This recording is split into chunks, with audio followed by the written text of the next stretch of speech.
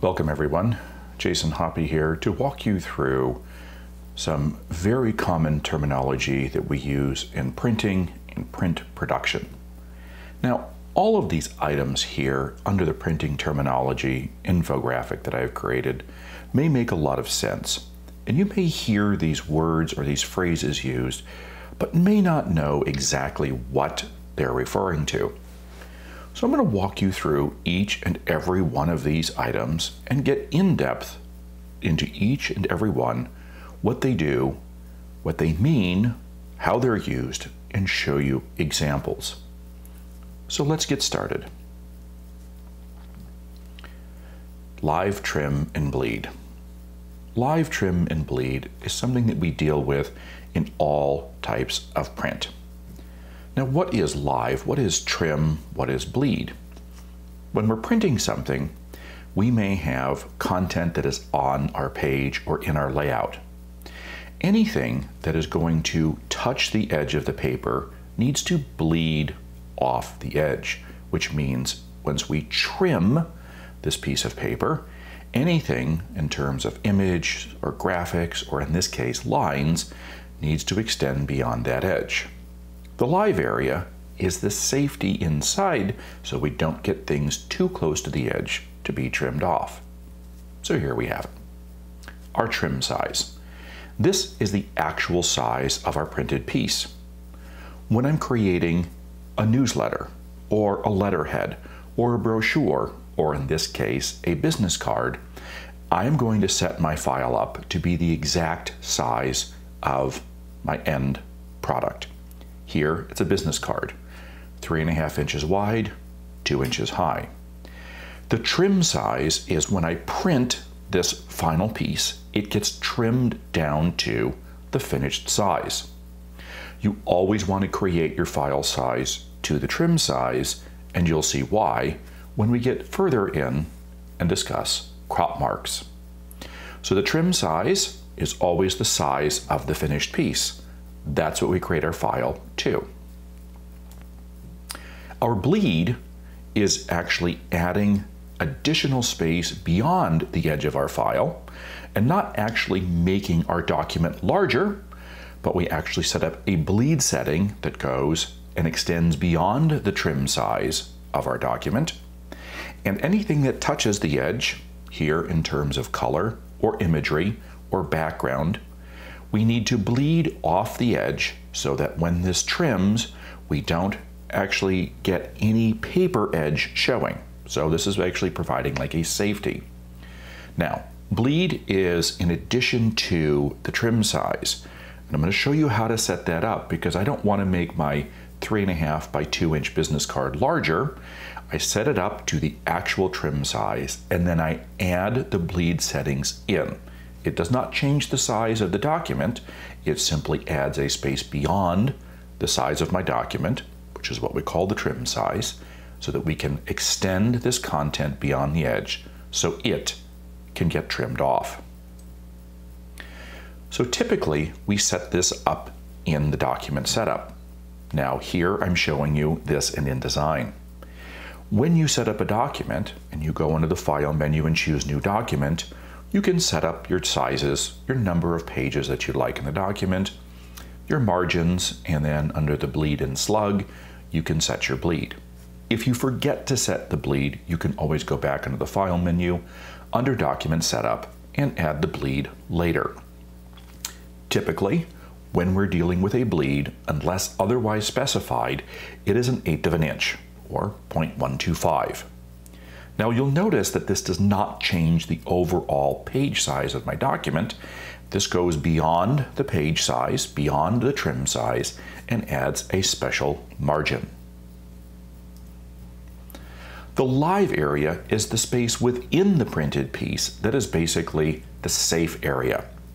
We don't want to get anything too close to the edge because when this gets trimmed, we may trim off a little of the important content. This is sometimes referred to as the safe area.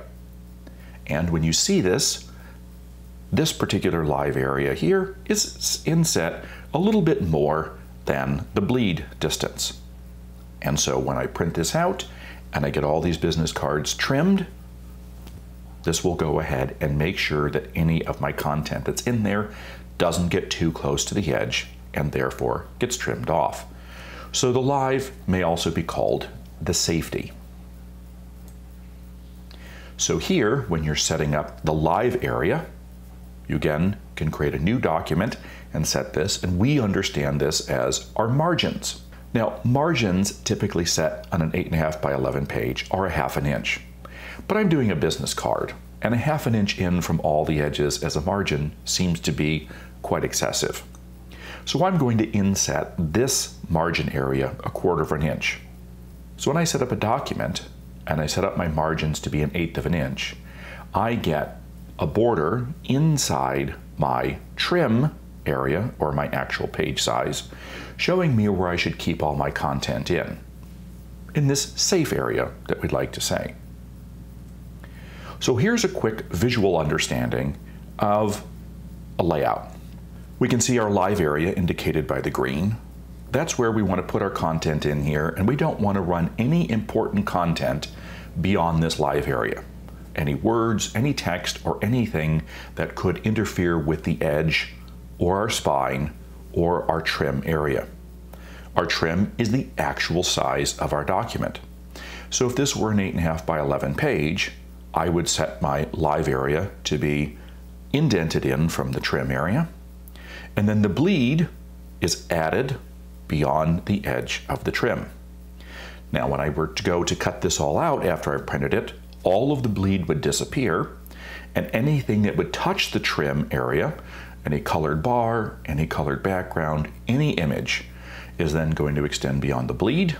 It gets trimmed off so that we don't see any slim little edge of the paper showing where my image or my color doesn't print. Now, we refer to this as a full bleed, where we have bleeds top, bottom, left, and right.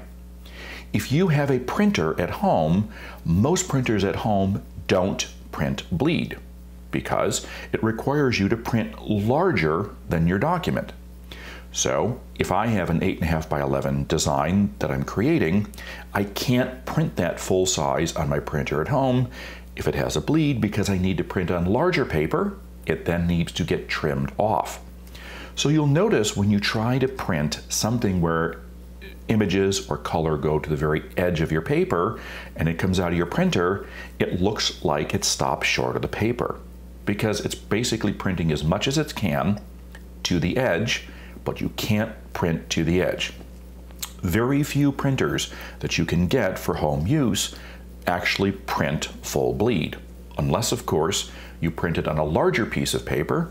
Say this is an 8.5 by 11 page, and your printer at home prints 11 by 17. Not a problem. You print it out on 11 by 17, the 8.5 by 11 appears here, and then you can trim this down, trimming off that bleed, any of the extra content, to get your 8.5 by 11 page. Now the next set of terminology here is going to be die line, die cut, and die. So we've probably heard those terms before, and what do they actually mean? Well, they refer to the actually cutting out of typically the paper or the cardboard that packages are made out of. And the easiest way to understand this is a cookie cutter. Cookie cutters are actually die cutters. They're metal, they cut out the dough. Same concept works when you're printing out a piece of paper or vinyl or substrate or making a box. It needs to be cut using a die. So, how are these created? Well, initially, a die line is created, and a die line is a template that is then made into the actual die which does the cutting. And they're metal blades, so you create your die line in Illustrator, you send it off to a die maker, and they actually create the cookie cutters, or in the printing terms, they actually create the die itself, which are metal blades that will then cut out your paper or your cardboard in that shape. Once that die is made, it is then loaded into a cutter, and you run your material through, and just like cookie cutters, the end result turns out to be the shape of your die. So when you use a cookie cutter, you are actually using a die to go in and die cut the dough.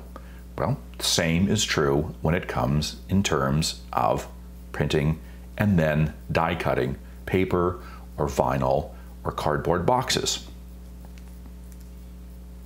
So here is a typical die line of a cardboard box. You can see this is one piece of material laid out using Illustrator, and this is what the entire die line would look like. The die cutter would actually be made to go ahead and cut out the die line and then also kind of not really score, but kind of put a little pressure on those fold lines to not cut through it, but to give a fold indentation. And from that, the box or the content would then be assembled, showing here on the right-hand side. If you want to learn more about how to create die lines, how to indicate folds, how to indicate cuts, and how to build these type of die lines, including more intricate things rather than just flat die lines, things that are curved, things that go around, say, a coffee cup, you can check out my full class on the basics of packaging design, which talks all about die lines, die cutting, and creating your own here on Creative Live. It's not a super long class, there's 6 lessons, but it's very informative. And the link is there at the bottom of the screen. Crop marks and registration marks. What are they? What are they for? How do they happen? Well, here, my business card that I was talking about earlier in this video is ready for print. I've created this in InDesign, and I've exported this as a PDF ready to go off for the printer. And I have put on crop marks and registration marks so that the printer can use these to reference when they actually print the file. Crop marks. Well, if I were to print out this business card, which has a bleed, it's actually created artwork beyond the actual trim size, how do you know where to cut this down to get that exact size of 3.5 by 2 inches for the business card? You put in crop marks. And crop marks are a simple way of simply saying, here's where it gets cropped or where it gets trimmed. So crop marks are not something that we go in and we draw manually. You can, but there's a whole lot easier way to do this. In InDesign, when you choose print, you can print the crop marks directly on your printed piece. So when you go into the print dialog box, on the left side, under General and Setup, go down to Marks and Bleeds. You turn on your printer marks, your crop marks, which will occur at the size of your document setup. If your document setup is 8.5 by 11 and you have created a box in the middle of your page for your business card, the crop marks will appear on the 8.5 by 11 page. Again, always set up your files to the actual finished size of your object or your printed piece. The printer's marks, including the crop marks, will then be generated exactly to the size of your finished piece, the trim size. One thing to note when you do use the print dialog box, as well as exporting as a PDF, you'll see that the marks and bleed settings are the same. Turn them on and you will get all these items automatically generated. However, in the lower portion of both the print and the export PDF window, you'll see the bleed and slug area. When you create a bleed on your object or your document, you must go in here and in the print dialog box and the PDF box, you must choose to turn on and actually print that bleed. This does not create the bleed. This just simply allows the bleed area that goes beyond the edge of our trim size to be printed. So if you do not set up a bleed, you'll never get a bleed beyond the edge of your trim size. If you do set up a bleed, make sure you check that box under the bleed and slug area to use the document bleed settings so that it will actually generate that bleed beyond the edge of your trim size. Registration marks are those little targets that appear on your printed plates. And this is part of the printer mark checkboxes, which we just showed you. What are these registration marks really for? Well, the registration marks are to go in and basically register the colors together. Now, the registration marks are part of the list of all the printer marks in your marks and bleeds when you go into your print dialog box or your export as PDF dialog box. That's checked automatically. When things print out of register, if I were printing with CMYK in the 4 colors, you'll see that when the colors print out of register, everything looks slightly blurry. You'll see the registration mark, which is indicated by that target, looks like it's blurry as well. And that means that it is out of register. So when you're having things printed, you want to make sure that all of the colors register exactly in place, hence the registration mark, so that all those crosshairs line up and you get a perfect outcome. So when everything is in register, everything will line up perfectly and all the inks will lay down in perfect register. They won't appear blurry, or they won't appear like when 2 inks come up next to each other, as in this logo. I don't want any paper showing through between the gold and then the black shadow.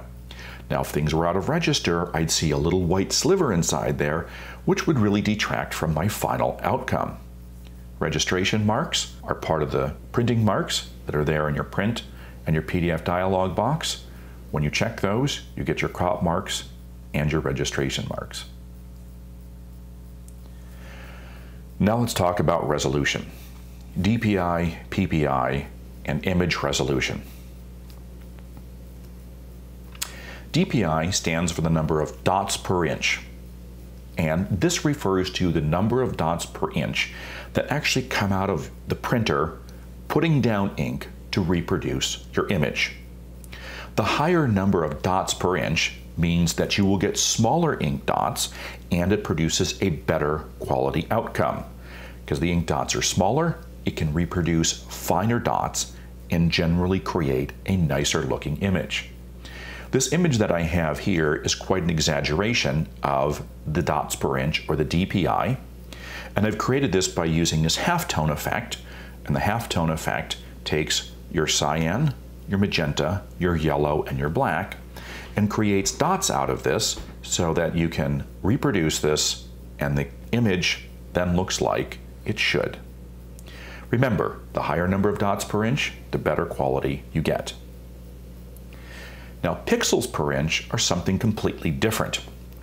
Pixels per inch are the number of pixels or colored squares that are in your image. And here, when we look at this image, you can see each and every square of color, which makes up my entire image. The higher number of pixels per inch means better quality. And the reason why is because smaller number of pixels will then fit into an inch. Smaller pixels produce finer detail, produce better quality, but also larger file sizes. So let's take a look here at the resolution of an image. So remember, resolution is the number of pixels per inch. So here I have an image opened in Photoshop, and when I draw a selection that is 1 inch wide, I can count that there's 300 pixels across on this selected area. So 300 pixels per inch, very good detail. When you look at this, you can see in fairly good clarity. Now, interestingly enough, pixels do not have a fixed size. Hence, when we have a low resolution image, we have 72 pixels per inch. Remember, this is the same 1 inch that is measured. However, lower resolution means you have lower clarity, less pixels per square inch. That means much larger pixels, because you're still dealing with 1 inch of area, but if you count the number of pixels across this 1 inch width, you will only have 72. Lower resolution, lower number of pixels per inch. Now, in terms of what do you need as the final outcome, anything with print, you should have at least 300 pixels per inch in your image. Anything for the web or displaying in a light emitting device usually requires much lower resolution files, 72 pixels per inch. Now, you'll hear pixels per inch, or PPI, and dots per inch, DPI, used interchangeably. And people do this all the time, even though it's incorrect. And so somebody will say, I need a picture that's 300 DPI.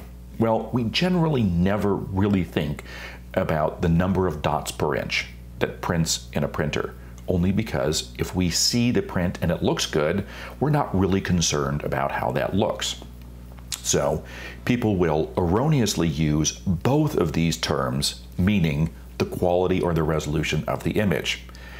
And you'll hear PPI and DPI. They pretty much mean the same thing, because nobody's going to talk about the quality of their printer in dots per inch of ink, but they will most definitely talk about the quality of their image in terms of pixels per inch. So again, these two are used universally. They're incorrectly used, but in most cases, they mean the image resolution. So let's talk about resolution of images as opposed to images that have no resolution. Well, interestingly enough, resolution refers to images that are made up of pixels, which we also call raster images. Vector images, such as artwork made in Illustrator, don't have any resolution component to them whatsoever, because they're just simply scalable vector files. They're just simply a shape with a fill. And therefore, we don't have any resolution requirements because we can make these any size we want. Now, one of the most typical ways that we see vectors is fonts. If you're sending an email and you make the font larger or smaller, the font itself doesn't look worse quality when you make it bigger because it's a vector shape and it can be made any size whatsoever without any degradation. Images that are raster-based and made of pixels will suffer degradation the larger they get because you have a fixed amount of information that is stretched over a larger area. So here we see pixels or raster-based image, all made out of pixels and squares of color. That's a fixed number of them in there. So we can only do so much with that. Vector, however, is clean and crisp and can be scaled to any size whatsoever without any issues. So let's talk about actual resolution versus effective resolution. Actual resolution is the size of the original image. Now, effective resolution is how you use the image in the end. So if I take an image and I place it in InDesign and I make it larger and larger and larger, what is happening is I'm stretching that image over a larger area, and that information is being stretched thinner, and therefore I'm getting a lower quality image because I am stretching it further and the resolution and the quality is going down. If I take that exact same image and I place it into InDesign and I reduce the image size down, I'm taking the same amount of information and I'm reducing it down, which means the resolution's going up, I'm packing more pixels per inch, and the quality goes up. So when I'm talking about actual resolution versus effective resolution, actual resolution is the way the image is shot versus the way the image is used in the end. I can have a very high quality image that's 4:5, but what if I use it in InDesign and I'm trying to make a poster and I use it 24:36, the actual resolution may be high resolution, but the effective or the end result may be essentially very low.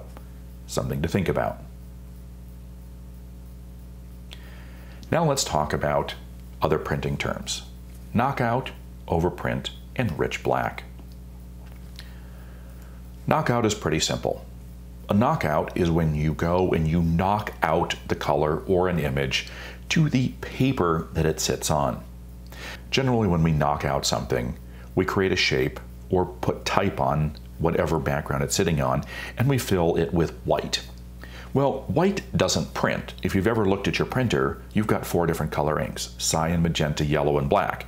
There is no white ink in there. And white just simply assumes the color of the paper.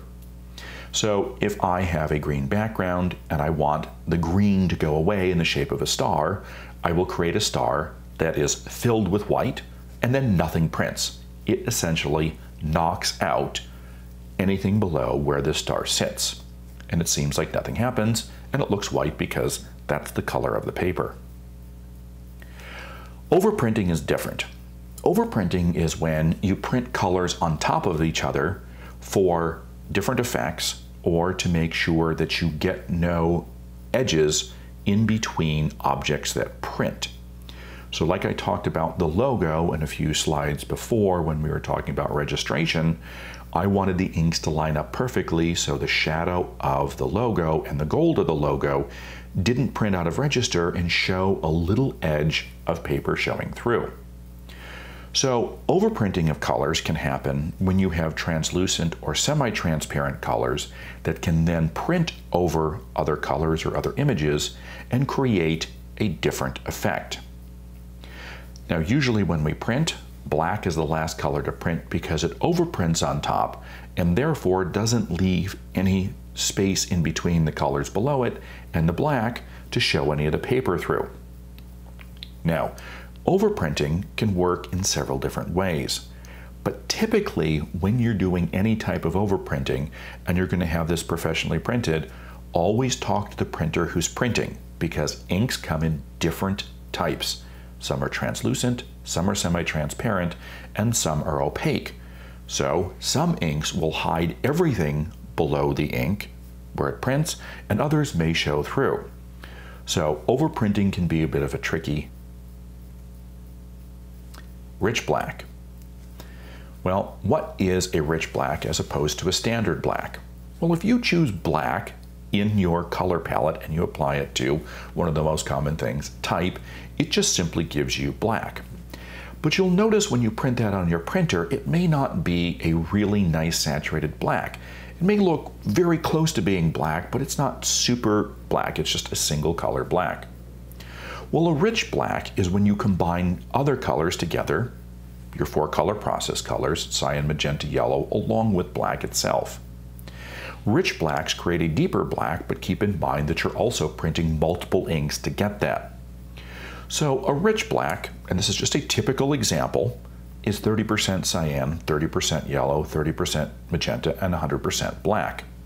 You never want to go in and put 100% of all 4 colors because your printed piece would come out so saturated and so wet that it would look terrible and it may start to run. So there's different types of rich black too. You can have a warmer black where you bump up the magenta. You can have a cooler black where you bump up the cyan. But this is a typical rich black. And there is no perfect rich black. Other printers will recommend different types of combinations in order to create a rich black. But talk to your printer who is going to be printing your final piece. If you want to do a rich black and you are printing in CMYK, they'll offer you their advice. So this is the difference between a standard black and a rich black, and I tried to best convey what would happen with a single color black that you print out at your home printer, as opposed to a rich black where all those colors are now printing together, forming a more richer saturated black. The standard black is pretty close to black, but it's not actually just all encompassing. It's just got a little bit of, just lack of intensity to it. Rich blacks can look quite interesting. One recommendation is do not use a rich black on type. When you use small type, things can print out of register and your type will look fuzzy because you're printing cyan, magenta, yellow, and black all on small type, and the registration could be slightly out and therefore the type could look really fuzzy. We use rich blacks if we're doing a flood of black in the background, or we're using something that we want some rich borders or some rich imagery. Now let's talk about RGB versus CMYK, these color modes. RGB, red, green, blue, versus CMYK, cyan, magenta, yellow, and black. Big difference. RGB is the visible spectrum of light made up of red, green, and blue. RGB is called an additive color because as you add the red, the green, and the blue together in equal amounts, you will get, at full intensity, white as a result. RGB is all about visible light. CMYK is all about printing. That is made up of cyan, magenta, yellow, and black. CMYK is subtractive. So as you add your cyan, magenta, yellow, and black together, you achieve total blackness. Hence the subtract. You're taking the color away. Now, RGB and CMYK are two absolutely opposite color modes, and they work exactly opposite of each other. So what happens, RGB is the mode for capturing and emanating light. So if you want to take a picture and display it on a cell phone, a TV, or a monitor, everything is built in RGB. However, we cannot print in RGB because everything is going to be opposite of what CMYK is. So understanding CMYK a little bit better, as opposed to RGB, may be best described when we look at this particular example.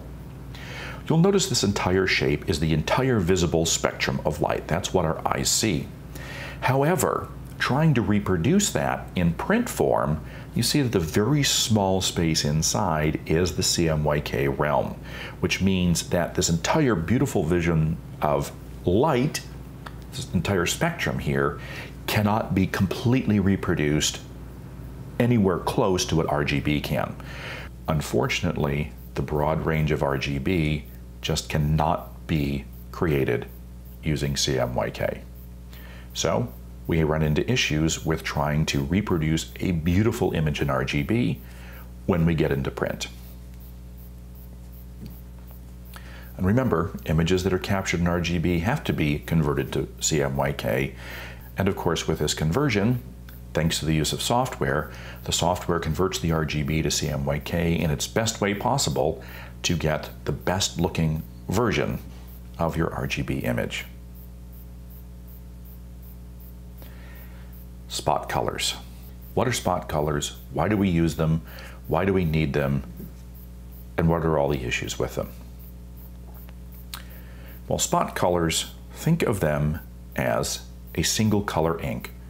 And spot colors feature a much larger color gamut or color range than anything that we can make out of a combination of our process colors, which are cyan, magenta, yellow, and black. Spot colors create a much more distinct color, and you can also have metallics, fluorescents, neons, and pastels, which are just not capable of being produced using CMYK. The easiest way to think of a spot color is a crayon.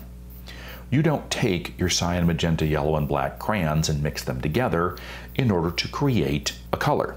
You buy your box of crayons, and if you want cherry red, you pull out your cherry red crayon, which is a single ink in and of itself, and you begin using that crayon. If you use paints and you paint your wall at home or your house or your ceiling, you go to the paint store and you order that paint or that ink, and you go home with a single color. That is a spot color. Now, yes, they mix these specialized colors together to get the singular color. You don't mix all these colors together. You just simply take that color paint or that crayon and you apply it. So the system that we use most commonly around the world, and there are several different types of systems, but the most common one is the Pantone matching system, commonly referred to as PMS. The Pantone matching system has standardized colors all around the world, and it's not just for printing inks. It's for metal, vinyl, fabric, leather, plastic, and pretty much any way color is represented in your car, in your house, in your clothing. The Pantone matching system has developed this standardized set of colors. Now, this standardized set of colors is all indicated by numbers or names, and if you are in America and you would like to print something overseas, you specify that PMS color and you say, I want PMS color 325, and anywhere around the world that color is standardized and you will get the exact same color. Now, spot colors are a different set of colors than CMYK colors. Remember, they are a single color. And we're using the Pantone matching system. You'll notice that you'll have the Pantone numbers followed by a letter. Well, the letter is actually the paper that it's printed on. C stands for coated paper, M stands for matte paper, U for uncoated. Now this is the exact same color here, in this case Pantone 325. But it looks different simply because when you print it on different surfaces, coated paper, the inks are more vibrant because it's sitting on top of the coating. Matte paper has a little bit more of a dull finish, so the ink kind of sinks into the paper or gets absorbed. Uncoated paper will absorb the ink and it will create a different look and color. These are all the exact same color. Same concept of painting. If you paint with, a flat paint as opposed to a gloss paint, it will look different. It's the same color. So people inadvertently refer to 325C as being completely different than 325M or 325U. It isn't. It's the exact same color. It is just indicated to make it look like it would best look on coated or uncoated or matte paper. It's the same color. So really, in essence, if you want to specify a spot color, all you have to say is PMS 325, and whatever you print it on, that color is going to be that color. Why would we use a spot color? Well, remember, spot colors offer a much broader range of bright and saturated colors, as well as colors that we can't get anyplace else. Pastels, metallics, things like that. We can't get that. Plus, if I'm trying to print something and I'm trying to save money, each ink that you put down on your paper is going to cost money. And so if I'm going to print a business card here, I'm going to print this using 2 spot colors because I only have to pay for 2 inks. I don't want to pay for cyan, magenta, yellow, and black if I'm not going to use them. So here, I set up this business card to use 2 Pantone spot colors, 3035 and 142. Do you notice how he didn't put the C or the M or the U after it? Because it doesn't matter. This was actually printed on uncoated paper, so when I would go into my file and I would set this up, I would choose the 3035U to get the best representation on screen. 3035 is just simply the color, no matter what you print it on. How do you get spot colors in Adobe Illustrator? Well, first of all, you don't technically go in and make a spot color. These Pantone spot colors are already created, and you simply go into your file, you pick that spot color that is made, and then you use it in your artwork. If you're going in and you're creating or making a spot color, it truly is not a Pantone spot color. They're already pre-made for you, they cannot be edited, and they cannot be created. So in Illustrator, if you go under your window menu and open your swatches, you can then click on the swatches drop-down menu and go to your libraries, open your swatch library, go to your color books, and pull up the Pantone solid color. You'll notice that when the Pantone solid color panel comes up, each one has a little slash in the corner, which means it's a global color. And there's a little dot in that slash in the corner, which indicates a spot color. Here are the 2 colors that I used on the business card that I just showed you on the other screen. And these have a U following them simply because that was indicating that I wanted to represent this on uncoated paper. But it doesn't change the color at all. 142 is yellow, and it's the exact same yellow whether you print it on plastic or glass or coated or uncoated or matte paper. Creating spot colors in InDesign. Again, you choose from the list of pre-existing swatch colors. It's a little bit easier to do in InDesign. So in order to open your swatches panel, you go into the window menu, choose your color section, go into swatches, and then you click on the drop-down menu in your swatches panel and just simply say New Color Swatch. Up comes the New Color Swatch panel, and in the Color Mode drop-down menu, you can choose from RGB, CMYK, as well as all of the list of the Pantone colors. Here, I choose the Color Mode Pantone Solid Coated, and I see the colors there. I click on the color, and it adds it to my swatch panel, ready to use in my file. In Photoshop, again, you choose from a list of spot colors. You don't make the spot color.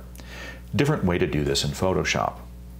Go to the bottom of your toolbar where your color picker is and double click on it.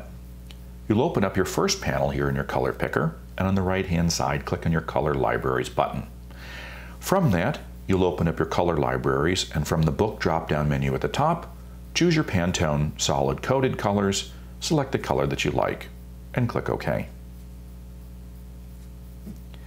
Now, most people assume that when you're talking about Pantone colors, it means a spot color. That is something that we are very used to because Pantone is pretty much the world standard for spot colors. But keep in mind that Pantone makes completely different color systems that are unrelated to spot colors. They also make process colors. They also make conversion colors. So here, from the standard list of Pantone colors that you're going to find in InDesign, in Illustrator, and in Photoshop, you'll notice that only some of these are truly spot colors. Yes, Pantone has an entire set of process colors. They're not spot colors, they're process colors. And so the CMYK coated and uncoated is just simply Pantone's way of showing you pre-mixed colors of cyan, magenta, yellow, and black on coated and uncoated paper. Again, not spot colors. They also have a color bridge, which converts spot to process so you can see the difference between what a spot color looks like if it's then converted into its closest equivalent in CMYK or for color process. However, the metallics, the pastels, the neons, and the solid colors, those are all spot colors. So don't assume that Pantone has a spot color, even though most people do, because that is the most common reference for it. Pantone makes other colors well beyond spot colors. Now, something very interesting, because spot colors are a single ink and they provide a much broader, more saturated range of colors, converting to CMYK can create very different colors. Pantone provides you with, when you purchase the conversion books, which is called the bridge, so the Pantone color bridge, which bridges between the spot color or the solid color to the CMYK equivalent. And here is just a really quick indication that if I choose this pink here, 2064, and I want to print it using 4-color process, this is the conversion here. Sometimes spot colors are very close to the CMYK equivalent, sometimes they are very different from there. And remember, metallics, neons, and pastels have no conversion whatsoever to CMYK because there just simply is no way to create those color ranges using CMYK. So how do we actually know what these look like? Well, the only way you can tell a spot color is actually buying the spot color guides or the formula guides directly from Pantone. This is an entire fan deck, and they print every single spot color on paper. They do not represent accurately on screen because your screen is RGB. They do not print accurately if you print them out on your printer at home because that's CMYK. The only way to do this is to buy the Pantone color guides. Go to Pantone.com and you can buy the color guides. You'll notice here in this representation, we have the solid coated and uncoated. Why? Because you will have a fan deck with all those colors printed on coated paper, printed on matte paper, printed on uncoated paper. The color bridge is showing you what the spot colors look like on coated, uncoated, and matte paper, as opposed to the CMYK conversion of that as well. Maybe very close, maybe very far away. They also get into CMYK, uncoated, matte, and uncoated, and then their metallics and their Pantone, or their metallics, their neon colors, their pastels, and a huge range. So you will end up buying lots and lots and lots of color guides. The only way to accurately see them is to buy the color guide and see that spot color printed on the paper that you end up printing on in the end. Now, keep in mind when you're printing spot colors, no CMYK can truly print the spot colors.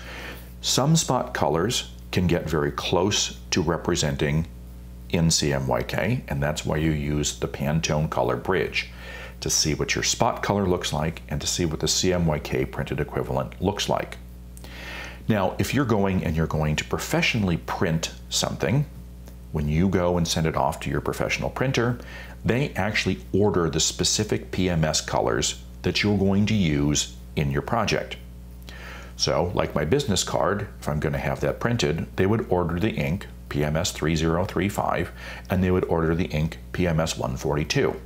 They would then put my job on the press, and those two colors would print. Two single pre-mixed spot colors.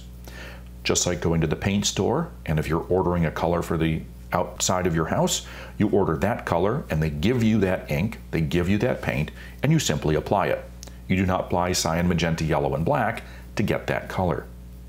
Now remember, some people try to print spot colors at home. Well, you can't. You cannot accurately print a spot color because a spot color is a single ink. And several times people have asked me, well, wouldn't it be great, if they made a printer that prints spot colors? Well, you realize that you would need a ink cartridge for every single spot color. Now here's something interesting. Cyan, magenta, yellow, and black are technically spot colors because they're single inks. So cyan, single spot color, magenta, single spot color, yellow, and black. And of course, the most commonly used spot color ever is black.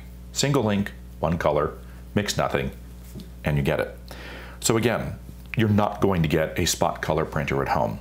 It would require thousands of ink cartridges and probably take up your entire house to do it. So moving on to folding dummies and mock-ups. What are they for and why do we use them? Well, a folding mock-up is when you have a die line, you print it out, you cut it out of paper or cardboard or whatever your final construction is going to be like, and you put it together so you can have a three-dimensional model and you can see how it's going to look, where you're going to put your content, how it looks on the shelf, how things are going to read, and which way you need to build the artwork on the panels. Surprisingly enough, when you're creating just this very simple coffee cup, the die line for this coffee cup isn't a rectangle. It's curved because the opening at top is larger than the opening of the bottom. So you always create a folding mock-up of your die lines so you can have a tangible three-dimensional model of what you're looking at, and then when you print out your artwork and you place it in the die line, then you'll be able to go in and see exactly what it looks like.